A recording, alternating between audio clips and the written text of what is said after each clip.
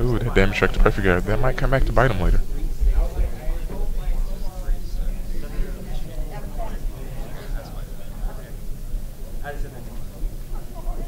He's thinking about guarding. Well, in the era of Legion, guarding early is not a punishable offense anymore.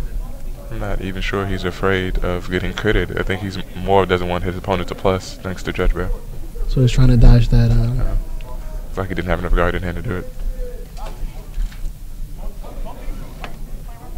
Well, 5k power for extra defense keeps that 10k off his back. But those two grade 1 calls is going to really hurt quite a bit.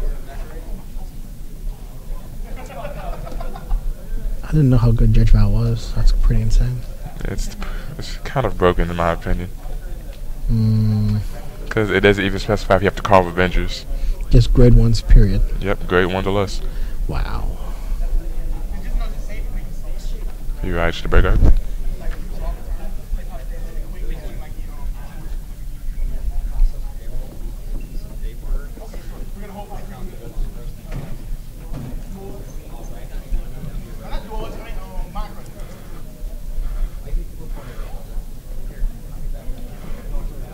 So to go ahead and welcome the shots.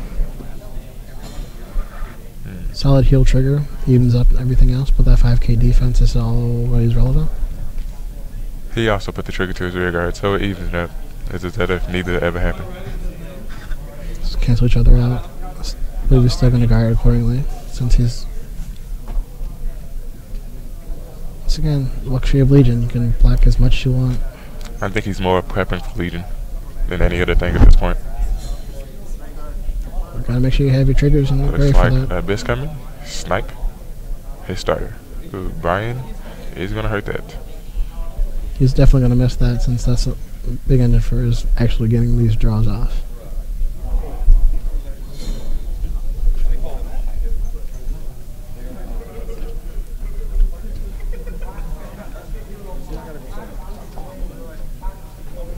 He's thinking about, do I want to give him the break guard? Oh, that's a double crit.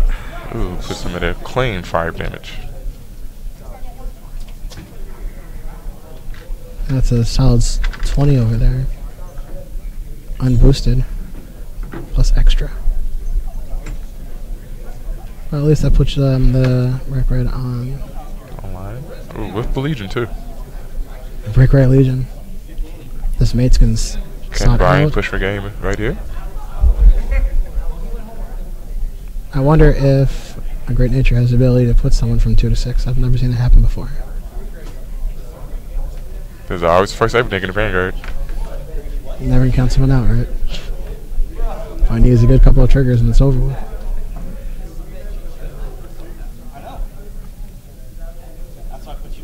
The feeling I have is he's still, the Shadow Paladin player is still going to know guard a lot, just because of the fact he wants to break guard.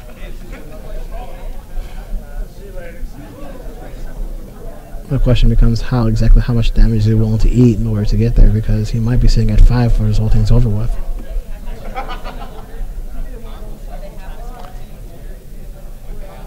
I'm not sure from this read, but it doesn't look like the Shadow Paladin player has a perfect guard in hand.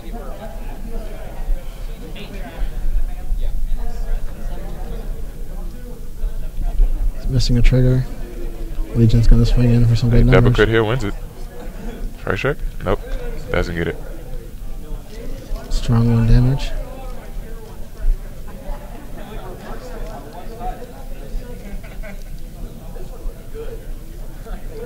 And a draw trigger. Solid. Now what happens here is that there's going to be a whole lot of eating and drawing. Oh, plus 3 cards to hand. Wow. No, it gets worse. But he's searching for something else.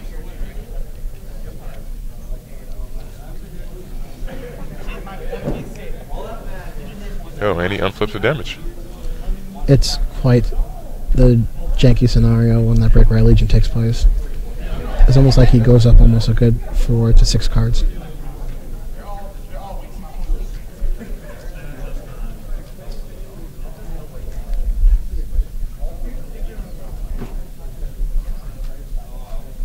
He's going to attack with his own Break Right Legion.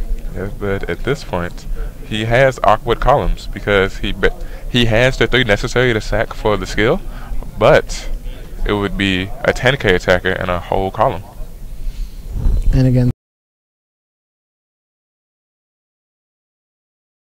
it's 11k. Oh man. Either way, he's already at 5 damage. You can't afford to eat any of this. But once again, he drew quite a few cards off his Break Right Legion, so he's probably ready for the long weather all of this. Rocky decided to attack with both columns first.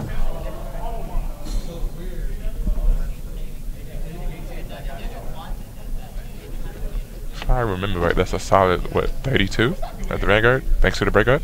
I believe so. It's quite the number unboosted, which is just terrifying to think about. And even if he guards this,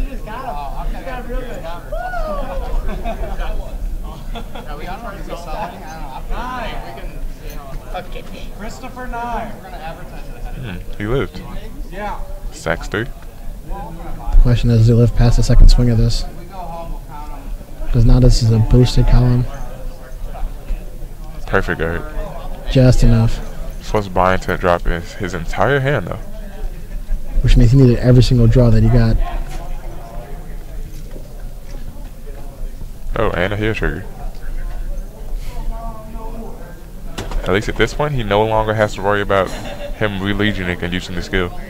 Looks like Robbie has at least 10 cards in here. He's nowhere near as worried. It's terrifying because there's quite a few triggers in there.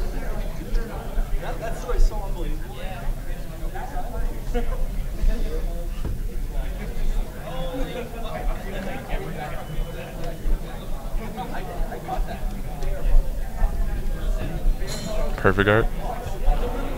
Brian is facing an uphill battle at this point.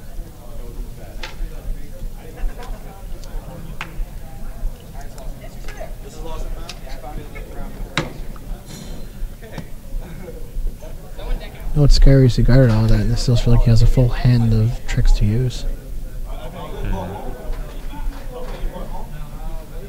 Well, on the same token, he has no counterblast, so... Oh, he unflips one. I forgot Shadows have that ability. It's quite a terrifying scenario. It's pretty much the only reason people still run the regular Blast of Dark Revenger with Dorian, just so he can unflip damage. It's a good scenario. I think Brian's conceding to go ahead and taking the 6 damage and hoping for a heal. No, looks like he's just gonna have to take the Vanguard. Oh. Nope, he falls to the rear guard. And Robbie gets game 2.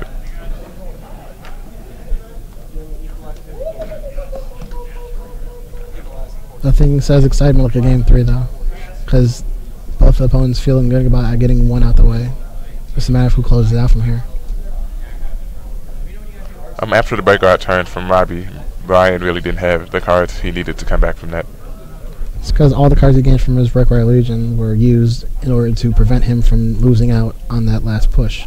And even after that, he had 2 cards left on the initial push while he was still staring down at least 6 to 8 cards in Robbie's hand. Of the which there was Masquerades and a Blast Dark Revengers for unflipping. It was almost nothing left he could have did except take that 6 and pray for a heal. In Legion format, that is much more common though. Making on the heal coming through? No, actually getting the heal. Well, if you got more than 16 triggers in your deck, you're bound to hit the heal more often than not, right? In Legion format, I wouldn't even say it's 16 because almost every time you Legion, you put back majority triggers. So I would say it's easily 24 triggers in your deck if you Legion more than once. 24, not even counting any perfect guards that are going in. It's quite a terrifying scenario, but on the same token, it lets you be a little more free with your guard. It really does. Because used to be a time where, like I said... This also encourages people to run more critical triggers to me because they're going to get them back into the deck. So it rewards people for being reckless and aggressive.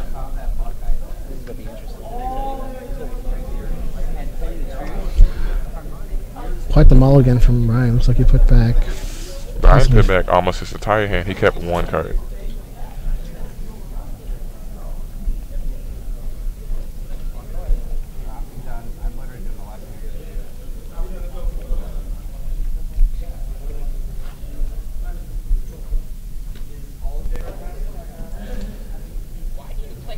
He rides the perfect guard. Wait for the early punch. One passes him. He gets the critical. That's always a downer. Oh, no, he didn't one pass. He must have got a trigger. No, that was a complete no pass on his regard. That was a 10K. He dropped down for that in order to prevent that Kohl from hitting as he should have.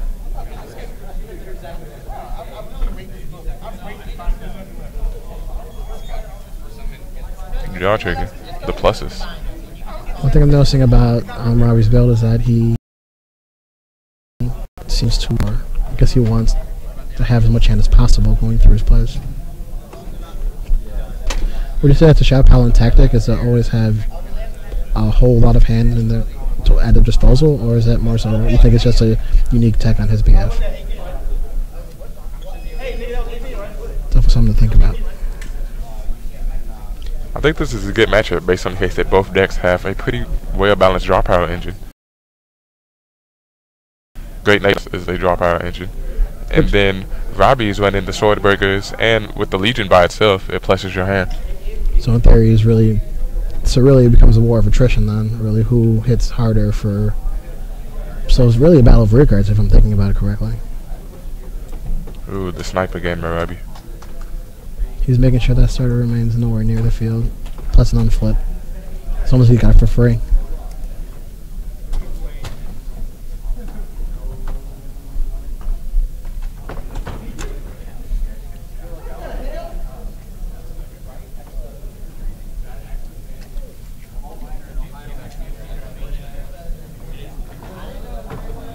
Refusing to take that next damage, he goes ahead and heads on into right 3 land perhaps. Oh no. That is quite the depressing scenario. It looks like Brian is gate stuck. Quite a bane of existence for a lot of card fighters at the moment. Just the notion that you couldn't go to your next grade and you have to wait patiently until it comes to you. It puts him quite behind the 8-ball. Not to mention, with the amount of hand that's already been garnished, it's just adding weight on top of an already sinking scenario. This is why so many people are so excited for the GS6 mechanic to come out. To put an end to this. To end the notion of being grade stuck. On the plus side of things, his opponent cannot Legion since he is not at grade 3. I wonder if you count your blessings in that regard, as opposed to the heal coming through, so it's gonna give him some time to wait for this to appear.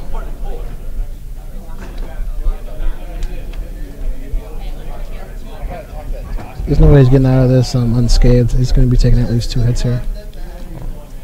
Swing to 3 hit.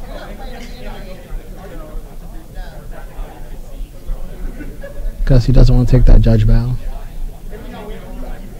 But on the same token, he's grade stuck, so the hand that you have is even smaller than it should be.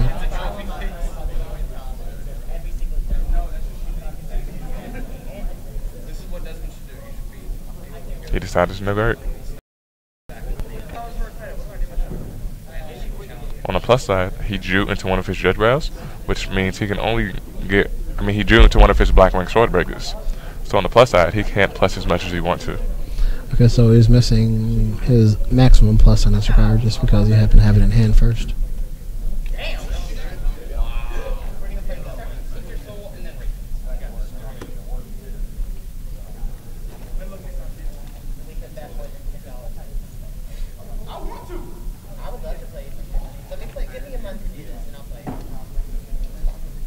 Got away with 1 damage.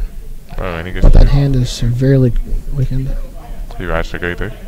Well, he wasn't there for long, so it's a good sign that was the case in point that he got to the grade 3.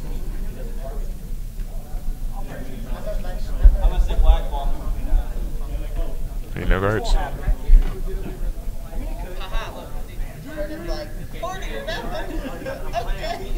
But Robbie heals. This is a game of triggers indeed.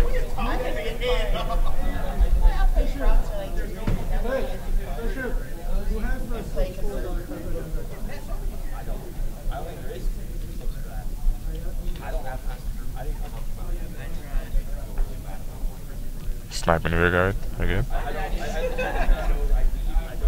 I feel like that's like the one standing point that I appreciate about the Shadow is just their ability to just wreak havoc on their opponent's side of the field without even taking a swing.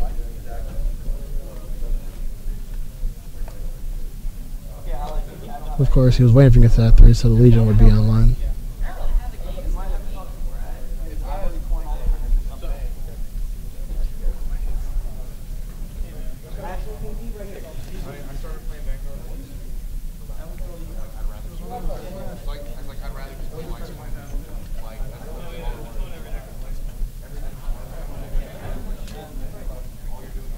He rethinks that attack and he wants to go to the rigor because he'll leave an attack on the field because he has to eat one of those. And very good choice. So now he gets the full attack amount with a 4-power 16K column, but he can still sack off the booster since he Legion this turn.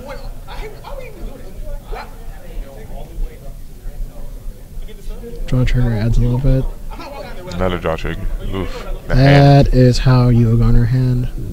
Double draw.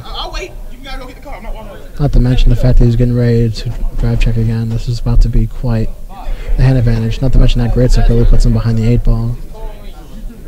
He no guards again. That's probably the best scenario with that. He only took 2 damage. If you notice, he actually drew into the crit, so he actually managed to dodge some damage by him going through double draw that turn, so we actually saved a little bit of trouble on that. Brian is trying to figure out if he wants to big guard now.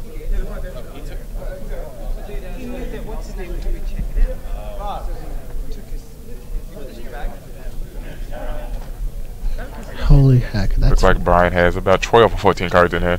Well, I'm sorry, Robbie. That's quite and the he hand. break guards over break guard. He drops his hand. Sometimes you need to do it.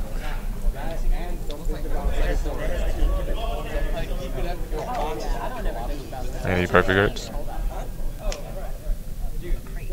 Must be nice to have choices on whether you use a card in your left or a card in your right in a 13 card hand.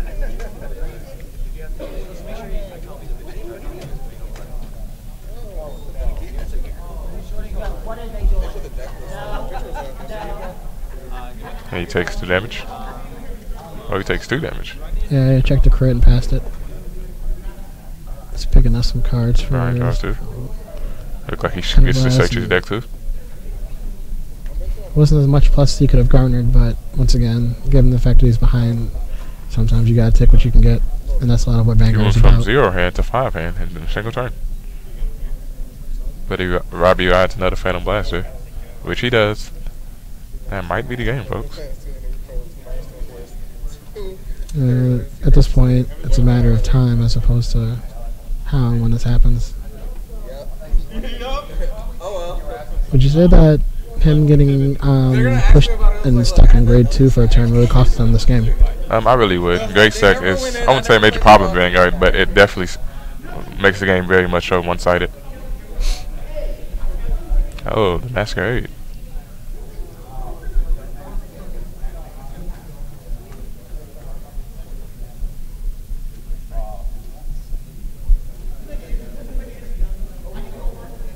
I feel like he's determined to take on the Vanguard head on. Unless he has a perfect guard in hand, he's going to have to weather this. The first hit most likely, and the second hit's probably the one he fights off.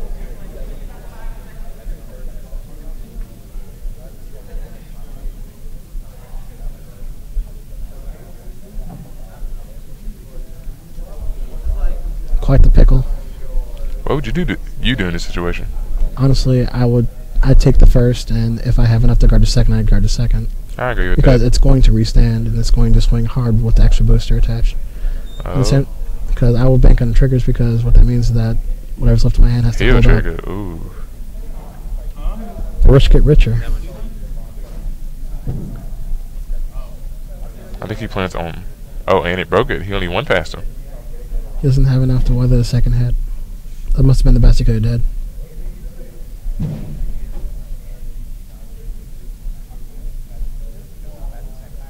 And there's the crit. Oh, there's the double crit. Oh, jeez. Talk about salt on the wound. That's the Looks game. like Same Robbie match. gets the match. You know, a costly time stack will do that to you sometimes. Alright, that was our conclusion of our first top 8 match. We should be moving on to our top 4 very shortly. for you guys. I think some of the matches are just finishing up right now. Thanks, my guys, for commentating so far. You guys did a great job. We're going to take a quick commercial break, and we'll be back to you guys in just a little bit. So thank you guys for tuning in, for watching ARG's Craftfight Vanguard tournament.